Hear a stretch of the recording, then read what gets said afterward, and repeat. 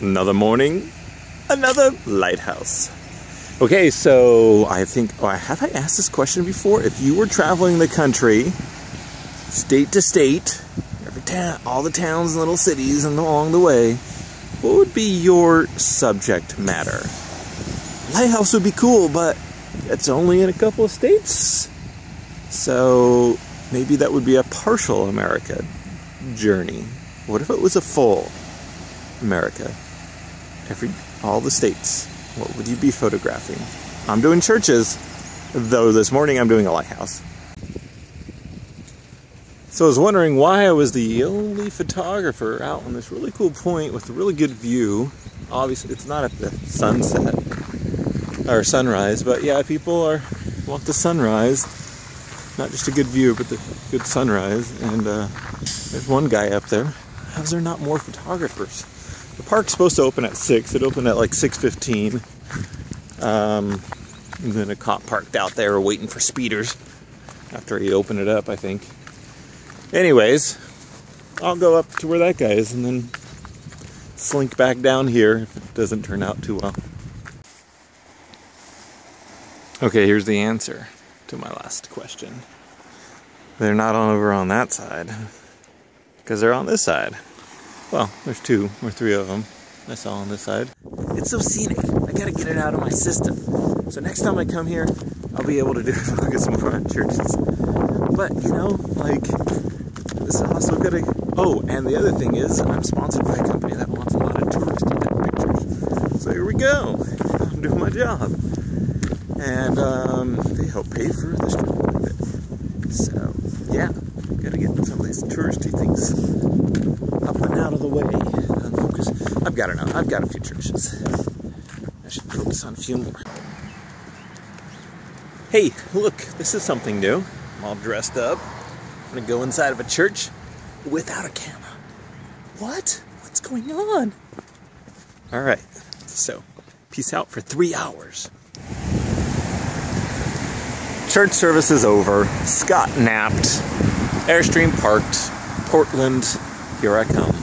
Just for a little bit. I got some other places in mind. Oldest churches in all of Maine. Anyways, we got this one. There's another one over there. This is the hot spot. I like hot spots. And now we're in the Cathedral of St. Luke here in Portland, Maine. It's pretty nice. There's some nice light coming in through there, hitting some of those pews up there. Stained glass looks awesome. It's super dark in there. Trying some in-camera HDR. Trying this room, but it's got such a cool vibe, but I don't know how to... I'll switch to the 14-24 here pretty soon. We are in York. Welcome to the oldest Baptist church, I believe. Oldest congregation, at least. Wikipedia is a fun thing. I finally went on there. It's like, where's the oldest church? And Wikipedia obviously had the answers in each of the different states. And it gave me 2 or 3 prominent churches in Maine. I need to find more websites like that. So if you have that, and I did just on Google Maps just search around for any one that were like on the coast, and I found one that was like this awesome location, and I went there and it was awesome, but there was gates and they were shut, and it's like a tourist location now mostly.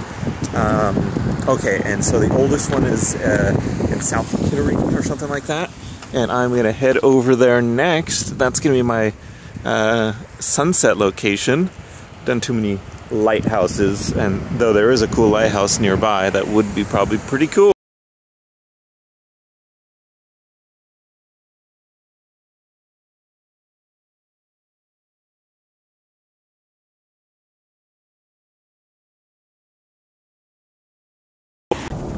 It has come to my attention that perhaps people would enjoy hearing my thoughts as to the places I'm at. York, Maine, is a pretty good place for pictures. That's my thoughts on that. There was 3 churches that I'd like to take pictures of. I did the one. It was an old Baptist church. And you just got this cool looking harbor, nice bridges, not too bad traffic, good leaves. Well, they're mostly brown now. Decent access, it looks like. I haven't seen a ton of pull-offs, maybe. That could be better. You're in a region that's not too near the freeways. You got some foresty areas. All in all, pretty decent. Remarkably enough, I planned a location, the so-called oldest oldest church. I don't know if that meant before any burnings or anything, because a lot of these old churches do happen to burn down. And that's what someone here was saying. Oh, well, I don't know if it's the oldest. It did burn down twice. Anyways, so yeah, this is the cool thing. I planned a location and I got here in time. Yeah, it worked. And I even hit all the other stops along the way that I was thinking about doing. And now we're gonna go into a cemetery. Because it's Halloween time. That's what you do, right?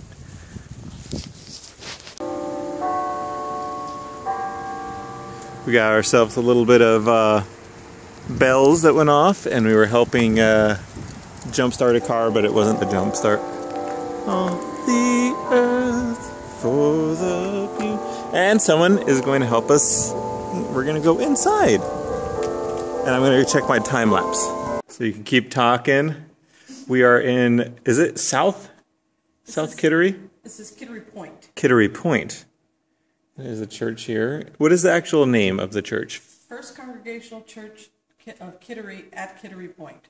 Okay. And as you can see, perhaps in the video, it says 1730. Yeah. That is the date of the building. That's the date of the building. The church was actually founded in 1714. Okay. And so that makes it next year. Yep. Starting this November we'll start our 300th anniversary celebration. Okay, there we go. And so you still have a pretty active congregation here. Very active. You have 2 services, I hear. 8 o'clock and 10 o'clock. And you then also have a parish building? Yeah, which is the oldest continuously in use Sunday school parish house for a church in the state of Maine. In the state of Maine. And so there we are. We are up on the balcony here, taking a few pictures. And if you were here, November 2nd or November 6th? I can't remember, where we're having our actual kickoff for our anniversary. It's going to be a whole colonial service done as if it were in colonial days. Oh yeah. And it's going to be using our William Pepperell silver, which was presented to this church by William Pepperell, who was a famous loyalist before the Revolutionary War, who was then drugged out of town. Okay. Yes. It's got a lot of history. And then, in fact, George Washington stayed in one of these buildings. Yes, he didn't sleep in the church, but he slept in the parish house. In the parish house. All right.